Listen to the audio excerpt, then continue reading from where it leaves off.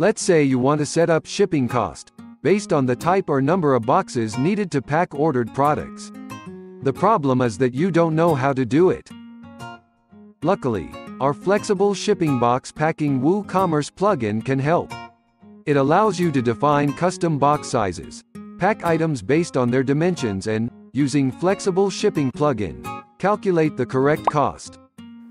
Let me show you the basic usage of the plugin. First, let's create 2 boxes. To do so, go to Plugin Settings and click on Add Box. Fill necessary fields and save changes. Repeat steps to add the next box. Next, move to Flexible Shipping Method Settings. In the Cost Calculation Rules table, a new condition is available. Select Box Type, then choose one of defined custom boxes and provide cost per each box. Repeat the process for the second box size and save the settings. Now let's see how it works. Box A fits 3A products. The cost is $10. However, when we add the next product, Box B is needed to fit them all.